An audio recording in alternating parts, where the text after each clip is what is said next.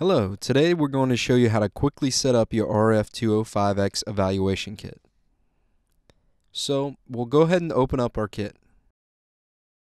Inside the kit, you'll find complete documentation explaining how to set up and use the evaluation kit, power cables for hooking up your evaluation board to a DC power supply,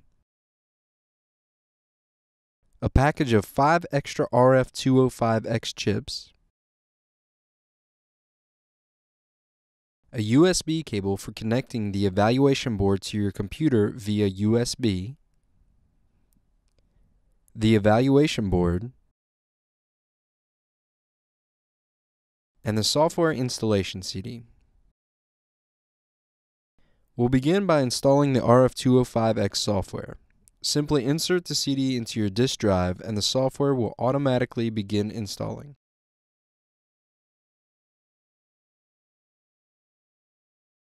The first thing you see is the welcome screen. Simply click Next on this screen. The next screen is the End User License Agreement. Be sure to read through this screen carefully. After you have read the license agreement and selected I agree, click the Next button. The next screen is Customer Information. Simply fill out your name and organization and click Next. I'll just leave mine as it is for now. Next, you'll want to choose a destination for the software to install. You also have the option to choose whether the installation is just for you or for everyone who uses the computer. After selecting your installation folder, click Next.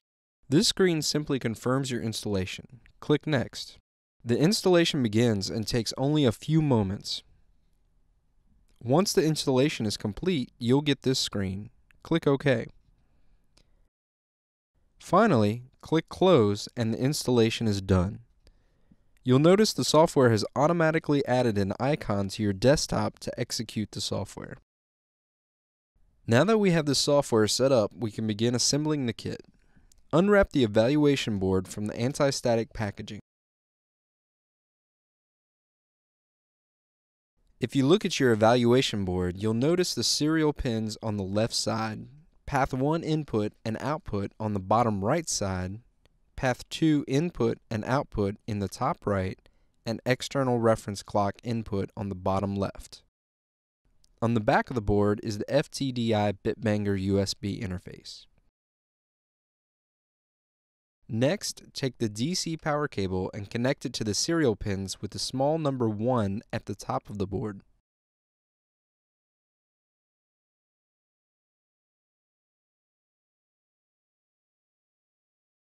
Insert the blue connector into the red connector and plug into your DC power source.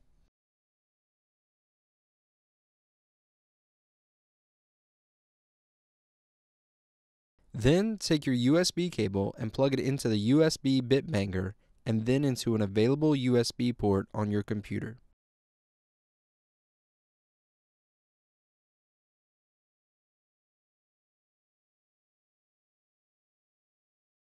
Next, connect an RF cable from the path 2 input on the board to a signal generator.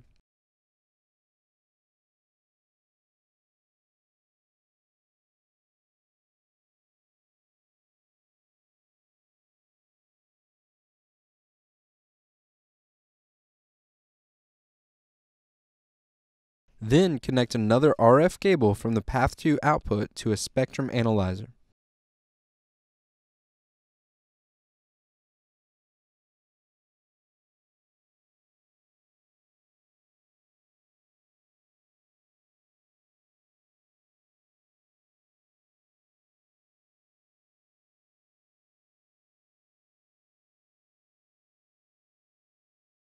Turn on your DC power supply and set it to 3 volts.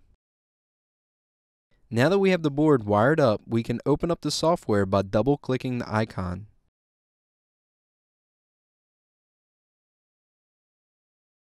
If your board is attached correctly, you'll notice a green dot indicating the connection is working.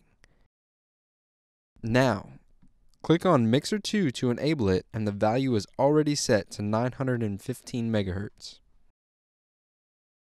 Here on the Spectrum Analyzer, you can see the 915 MHz as well as the products above and below.